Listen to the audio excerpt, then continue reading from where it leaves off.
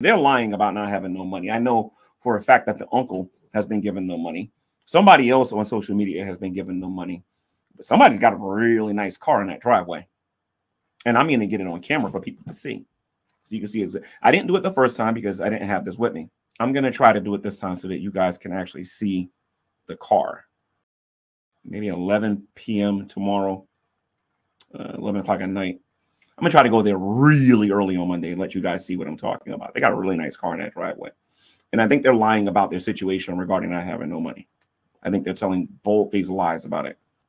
Where some people have said that Rev has said that that they no longer have a car anymore because they couldn't afford the insurance and everything. And then all of a sudden they started asking for money for gas and everything. So I thought that was pretty suspicious, which is why I believe that car is his, or the uncle was letting him borrow it. And I'm going to try to get a picture of it so that you guys can see. It's a pretty nice car he has.